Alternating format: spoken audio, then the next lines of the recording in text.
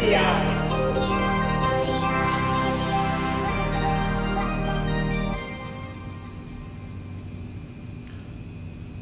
This week's NPI is from ST.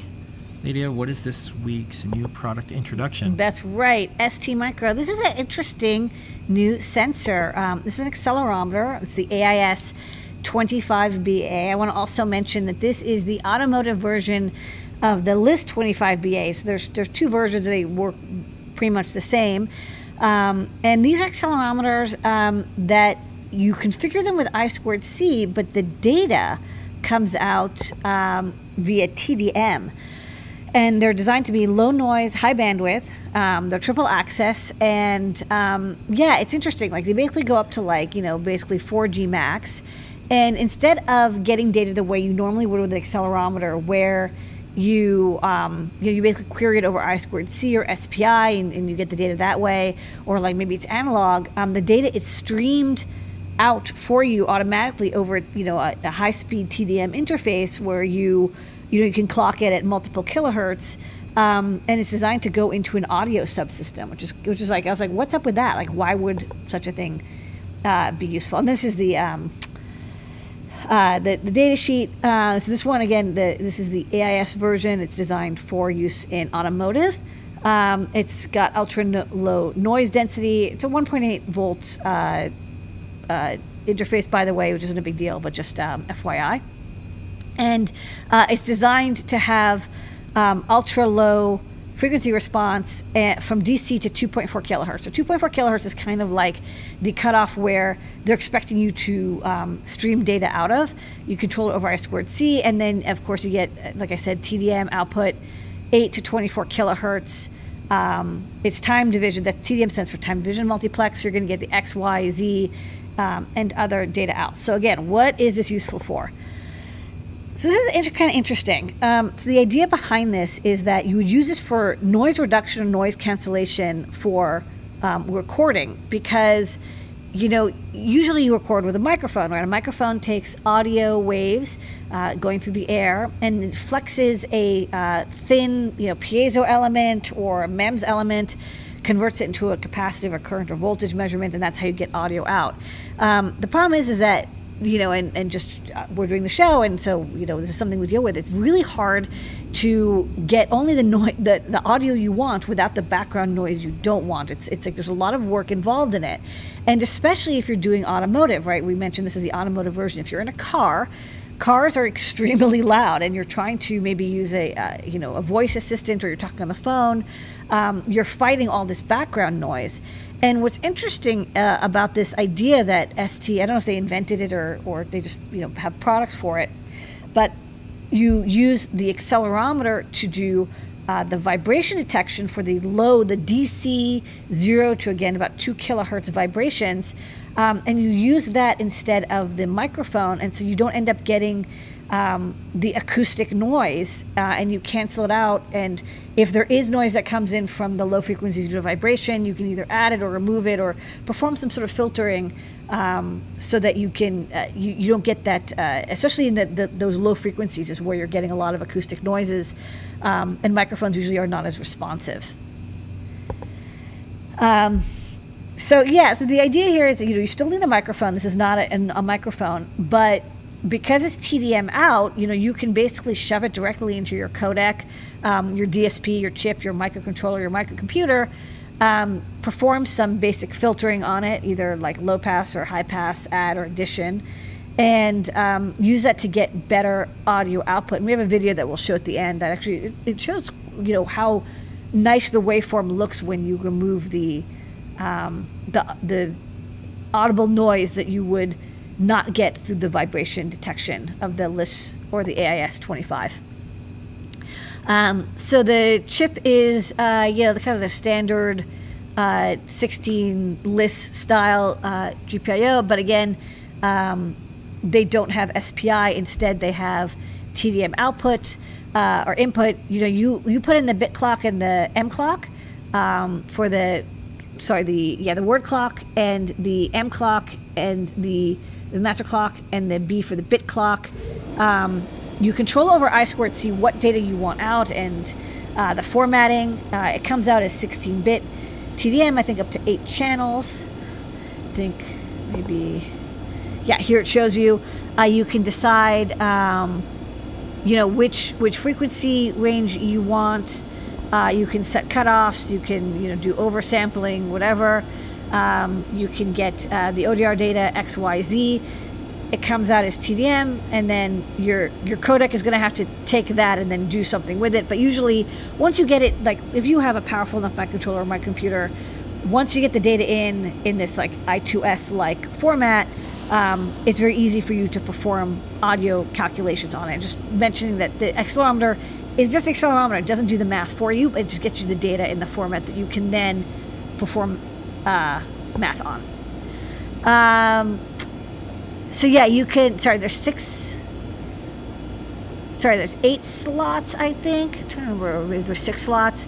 You can decide which ones you want on what axis, and then, again, they have some example code for, I think, an STM microcontroller, if you download it for their dev board. But honestly, I would probably plug this into something like a Raspberry Pi computer, or something that can really do the analysis for you and do the filter cutoffs.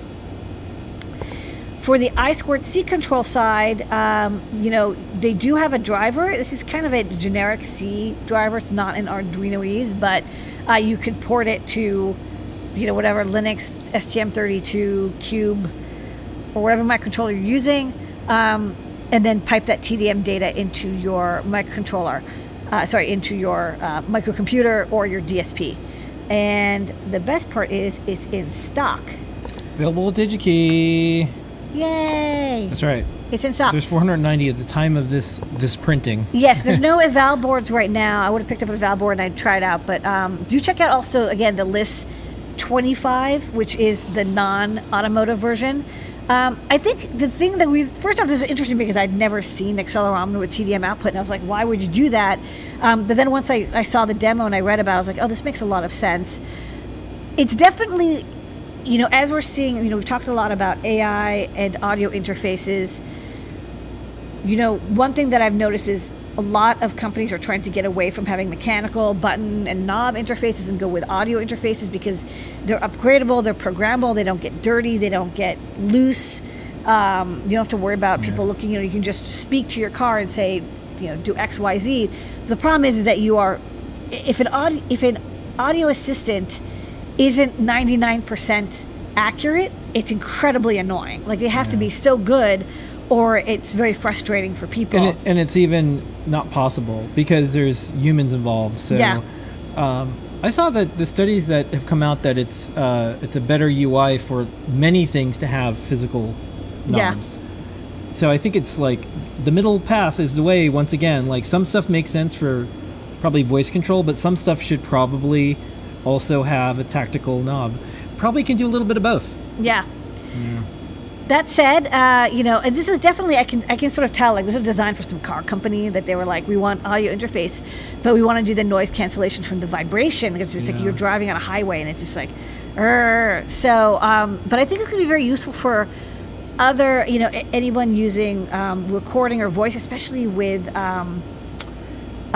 or doing, actually another interesting use case for this would be if you wanted to do like predictive maintenance type projects where it's like you have a device that's vibrating, like a compressor, like this is a common thing, the compressor, it's like when it starts making a weird noise, right? But then how do you determine what that weird noise is and how do you get the audio in? You can just sample and then you can... Using the vibration could be nice because then you won't be affected, it won't be affected by outside acoustic noise. So I think there's a couple of cases. I like the idea of like it streams in as audio, comes in as 3 to 9 channels, and you tweak it that way. The elevators I take, anytime it's about to break down, it always sounds different. Yeah, that would probably be a good use for it. It's interesting that we forget that accelerometers and audio are actually measuring the same thing.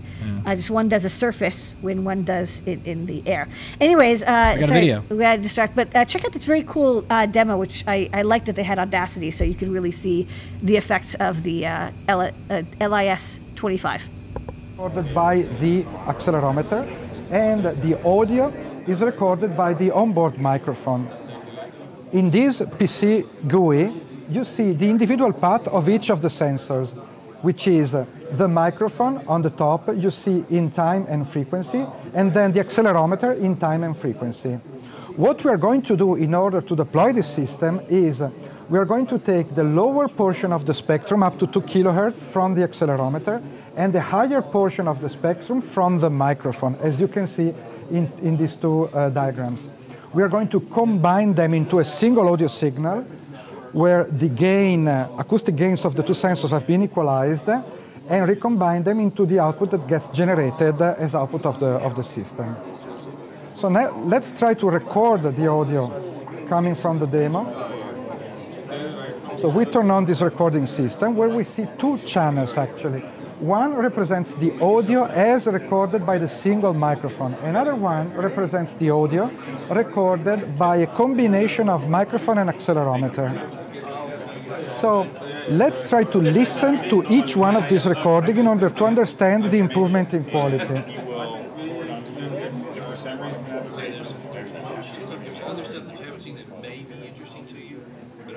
I'm going to split the two signals into individual tracks so that we can listen back to them. Now, if I turn on this bottom track and I play it back from the loudspeaker, you can hear a very disturbed audio that represents what you would get using just a microphone with no further processing. If we listen to the other track, we can hear the output of the actual system, which is clear voice with none of the noise you were hearing previously.